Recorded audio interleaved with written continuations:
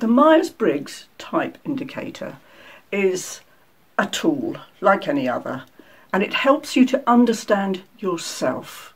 It helps you, what it did for me was it helped me to find out who very important aspects of who I am and be confident in who I am, to actually recognise my gifts and some of the things I can't do so well.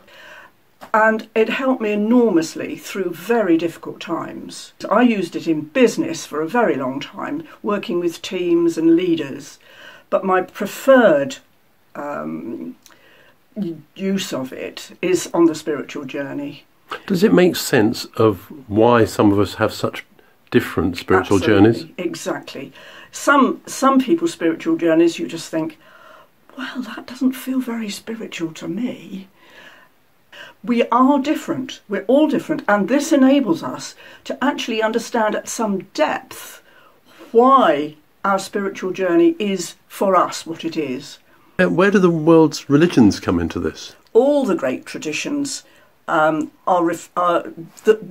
Myers-Briggs type indicator reflects the type that is in all world religions. So all the world religions each have a strand, a particular strand of spirituality, and some of them have several strands of spirituality. They're quite different. We have Catholicism and Protestantism in the Christian tradition. We have Zen, we have Tibetan in the Buddhist tradition. So all the traditions have different kinds of spirituality inherent in them.